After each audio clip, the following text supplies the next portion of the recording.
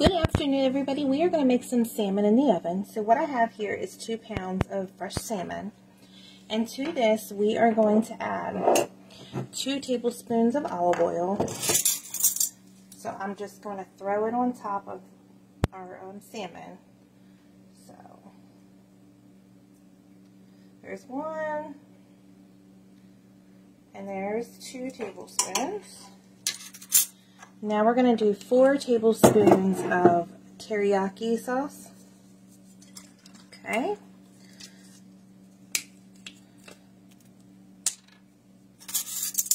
So we want 4 tablespoons. 1,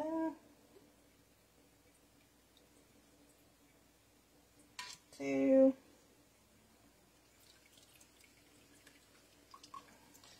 3, and 4. Okay. Now we're going to need some soy sauce, and I use liquid aminos, which is a soy sauce alternative, and it tastes better to me than regular soy sauce. So we want 2 tablespoons of this. Okay, so there's 1, and there's 2. Then you're going to need 1 tablespoon of pure maple syrup or 1 tablespoon of honey, and I'm going to use syrup, maple syrup.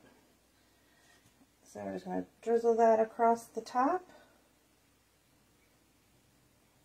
Okay. Then we're going to need some garlic powder, some pepper, and some fresh ginger. We want 1 teaspoon of garlic powder. Okay.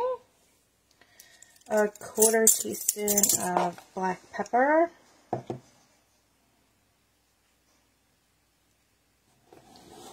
And then we need 1 teaspoon of ginger. I buy it in the jar.